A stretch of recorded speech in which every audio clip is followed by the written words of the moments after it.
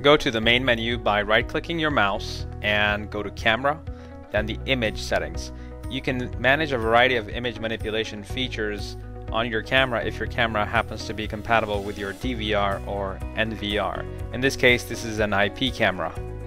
For IP cameras to be able to be manipulated through the NVR, you need to make sure that they're both able to talk to each other, the camera and the NVR. The NVR sends a command, the camera takes it, applies it, and sends an OK back. Unless stated, all of our IP cameras have two-way talkback feature with our NVRs. Select models and select cameras are designed to be able to communicate with each other. If you have a third-party camera purchased elsewhere and it's using the ONV protocol, you will not have two-way talk features in between the camera and NVR. You would have to log into that IP camera to set its image manipulation features or enhancement features and then allow that video to be streamed over to the NVR to be recording. When you use our cameras in NVR, you have the ease of use because of they're designed to work with each other. Now, if you have an analog camera DVR or an HD analog coax-based DVR and cameras, you will have a different set of options here. You may just have brightness, contrast, saturation, and all this section here. You will not have flip. You may not have WDR. You may have access to day and night and some of these other features, but it's dependent per camera and how it talks back to the DVR. In this case, we're on an NVR. Now, you can easily toggle different settings here and decrease brightness, contrast, etc., and manipulate your image to your liking. And you can even flip it. It takes a few seconds to apply these settings. So here you go. We recommend, really, there's no necessity to change any of these settings unless you find something going awry with your camera, because usually the auto features are plenty to get a good ideal image coming out of the camera.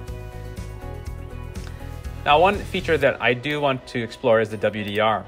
Some of our cameras have a WDR feature, and WDR comes in 3 different types.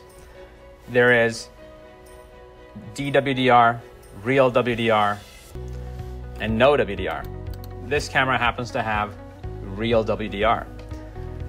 If it was sunnier, let's say, and the sun was hitting this area, you would actually see if your camera does not have any WDR, this would, behind the glass outside, it would completely be whited out because the camera is really trying to get one scene here, either the inside or the outside.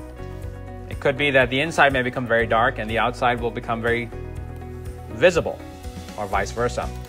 So that's where WDR comes in. It stands for Wide Dynamic Range, and it allows the camera to take a picture of the foreground and the background and combine them automatically and intelligently to give you the best possible picture.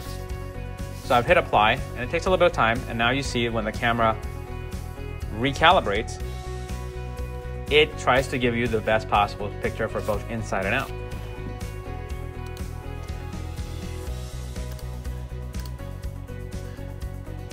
Now, the day and night, you can force the camera to stay in black and white mode, or you can force it to stay in color mode, or just leave it alone as auto. For this demonstration, I had put it in color mode, and here you can see that now I put it in black and white. So what the camera does is there is a photo sensor in the front that is responsible for turning on infrared, and when that photo sensor senses that there is daylight or very little light, it will act accordingly and turn on the infrared or tell the camera sensor to go into black and white mode.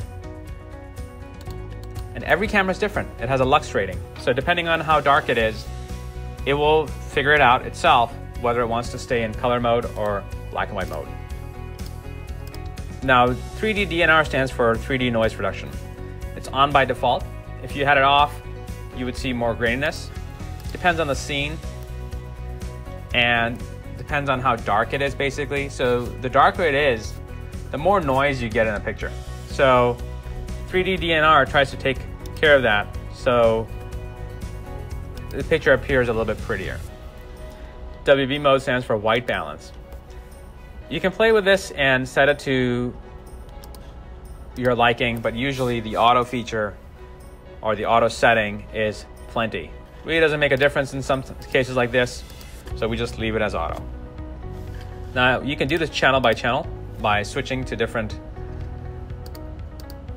cameras you have.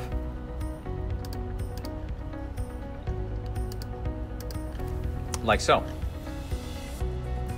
And then under the camera menu, you also have the ability to set camera names. Now, this ability to set camera names and have them appear on the cameras when you are viewing them, or even on the cameras themselves when you're viewing them on the DVR, or the software or the phone, it depends on the camera being able to talk to the DVR or NVR and say, okay, yep, this is my name, and I'll set it. That's in case of IP cameras, so there needs to be that two-way talk feature. If you're using a camera with on-reef, there's no guarantee it'll capture the name you set here. You would have to configure that on the camera. On analog DVRs, that's not the case, because what's happening is the video is being sent as analog to the DVR. This is true for tribrid DVRs, hybrid DVRs, analog true CCTV DVRs, whatever, the XVR, all of them. The DVR encodes the video. It does the horsepower to save it as a digital format. So if you specify a name for that camera that's coming over coax, you can set a name to whatever you want. And the registration menu is available only for IP cameras. So if you have an IP camera, you would see that here, or a tribrid DVR that allows you to add IP cameras as well. Thanks for watching this video.